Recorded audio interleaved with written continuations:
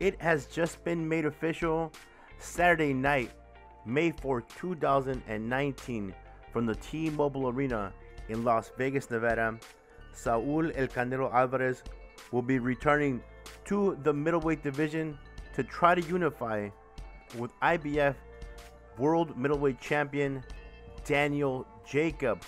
Saul El Canelo Alvarez on September 15, 2018 became the lineal middleweight champion of the world when he defeated Gennady Golovkin in 12 rounds. Jacobs won his title on October 27, 2018 when he defeated Sergey Devinchenko in 12 rounds at Madison Square Garden. Here are some quick stats on both guys. Alvarez is 28 years of age. He stands at 5'8", has a 70.5-inch reach. Daniel Jacobs is 31 years of age. He stands at 5'11".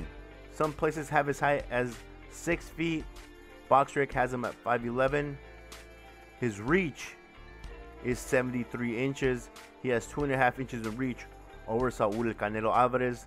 Notable victories for Daniel Jacobs include Sergio Mora, Peter Quillen, Luis Arias, and of course Sergey Devinchenko. Saul Alvarez versus Daniel Jacobs happens at middleweight May 4th, 2019 from the T-Mobile Arena in Las Vegas, Nevada.